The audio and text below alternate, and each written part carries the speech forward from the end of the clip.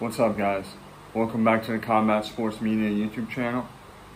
In this video, we're going to be talking about breaking down and giving out a prediction for the upcoming Canelo Alvarez versus Trilogy fight. As many of you guys know, this fight will take place in Las Vegas at the T-Mobile Center on September 17th, I believe. It will be on the Zone. Now, let's start with, let's just start with the history between these two fighters.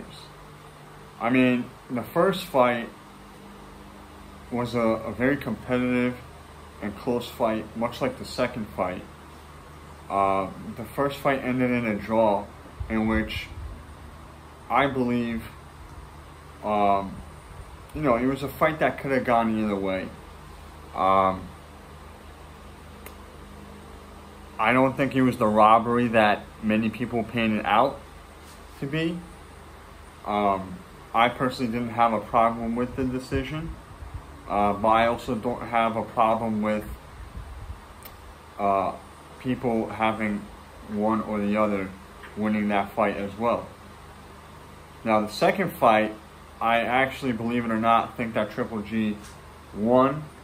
I think he jabbed the shit out of Canelo. It was a fight in which he used his boxing skills. Now, many people were probably not expecting Triple G to fight in that manner, but he did a lot of circling and a lot of jabbing, and in my opinion, like I said, he should have deserved. He should have came out with the decision win. He realized he wasn't fast enough to exchange with Canelo up close, so he decided to give himself a little more space between him and Canelo, and he started circling and utilizing the jab and boxing. Again, we look at Triple G as a brute power puncher. We weren't expecting him to win in that fashion. If he was to win, we would probably expect by knockout or what have you. However, again, he reminded all of us that yes, he is a silver medalist Olympian, and yes, he is a boxer first, who just happens to be gifted physically and have awesome power. When he started training, when he came over to America and started training with Abel Sanchez consistently, I believe Abel worked on just basically taking advantage of his physical attributes and getting the most out of his power. And so a lot of times when you look at training footage with Abel Sanchez and Triple G, it's stuff like, just throwing the same punch over and over again at the heavy bag with full power, and just perfecting it and just landing it right on the knuckles with perfect technique and full force, over and over and over again. He could throw the same punch at the heavy bag.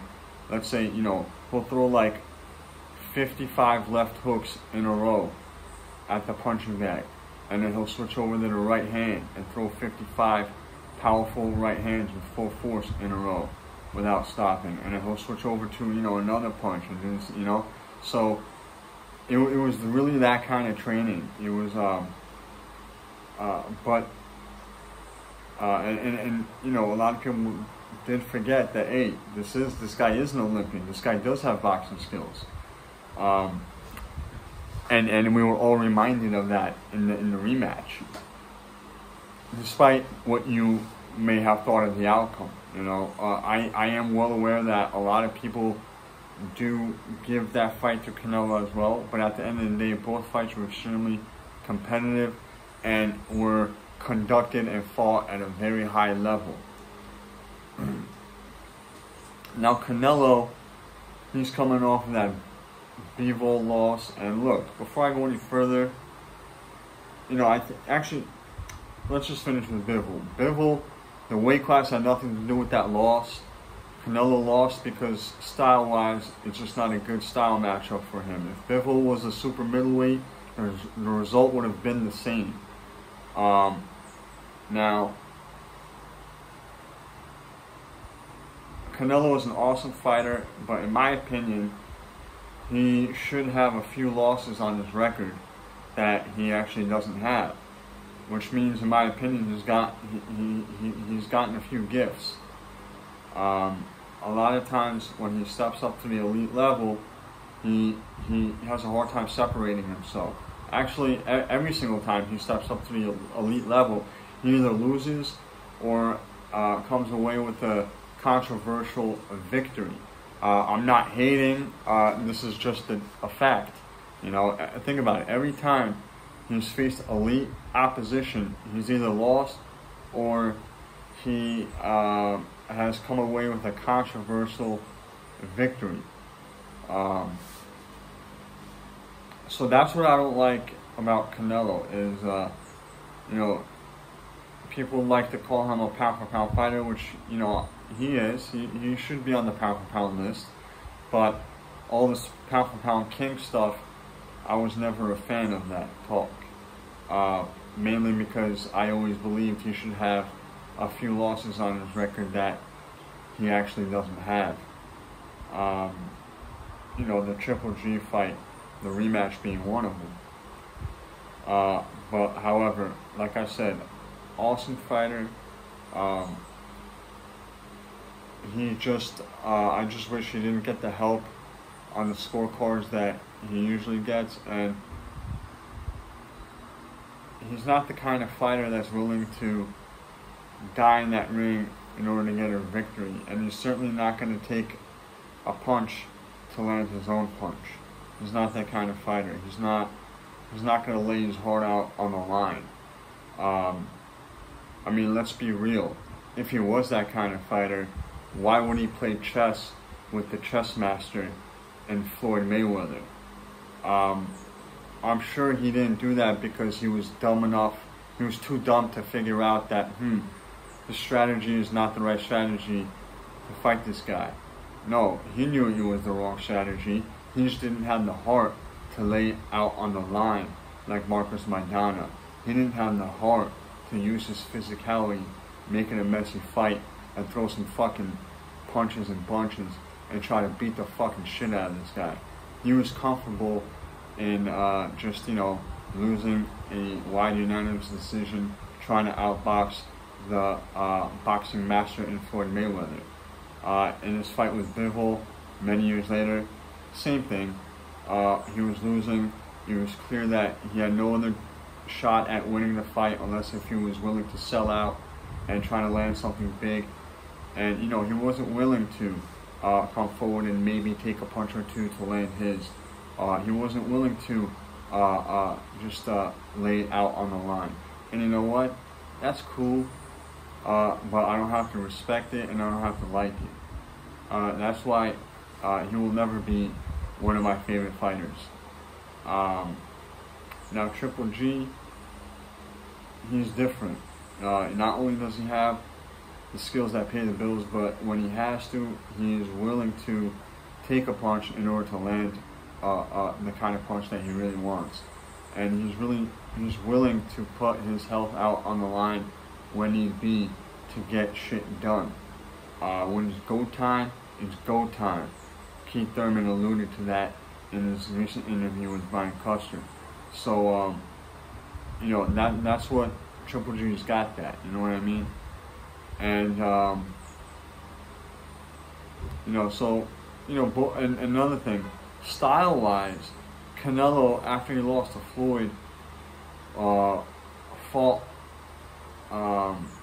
tried to take some things from Floyd Mayweather, like the elusiveness and the upper body movement and stuff like that.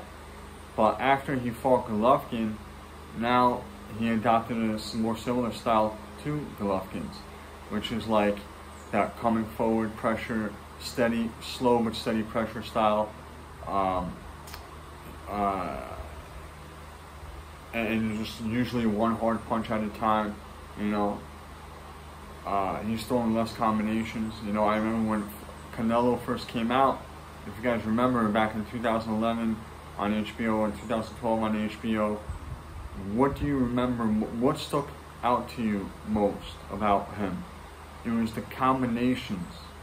It was his punch selection. What happened to that? That's not there anymore. He's more of a one-punch guy right now, and he's trying to be more of a power puncher than he was back in the day in 2011 when he was fighting at 54. But I kind of want to see some of that come back. I doubt it will. I also believe some of it has to do with age as well. But yeah, I just wanted to point that out. And as far as Golovkin is concerned, this guy is old as shit. He's as old as dirt. And he has a lot of wear and tear. He's been boxing at a high level for a very, very long time. He's had a very long career in an amateur and now as a pro. And what's been evident to me is his punch resistance to the body is not good. And just because you don't go down from it, that doesn't mean I don't see that there's a weakness.